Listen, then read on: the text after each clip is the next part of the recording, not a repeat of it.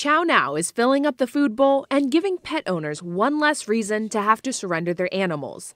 SPCA Cincinnati is trying to combat the rising cost of food and financial strain from the pandemic. If there is a resource that we can provide, whether it's beyond the food, that's what SPCA Cincinnati is here for. There is absolutely no shame in saying I need help. Owners can go to the pantry at 516 West Wyoming Avenue and fill out a form with their animal's needs. It's something SPCA Cincinnati did on a case-by-case basis, but the Pet Pantry is a permanent program and location. Since the beginning of this initiative, we've distributed over 60,000 pounds of pet food each and every year, and it continues to grow. So we definitely expect to exceed that with this additional location and distribution center. Gaffney says pets face food insecurity just like people do. Anything that a pet parent would experience, their pet will experience as well. So whatever crisis you're experiencing as an individual, it directly impacts your children and the rest of your family. Chow Now is run by volunteers and is in partnership with other community organizations.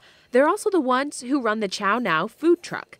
It visits pop-up locations to reach owners all over the tri-state. We'll do what's necessary to make sure that that family is taken care of. Gaffney says she hopes no one has to give up their animal because they can't afford food for it. Hopefully one day we will be out of business because we've met all the needs. So we're happy to be here for our community because our community has been there for us time and time again. Thanks for checking out Local 12's YouTube channel. Click the links and hit subscribe so you can be notified anytime we post new stories.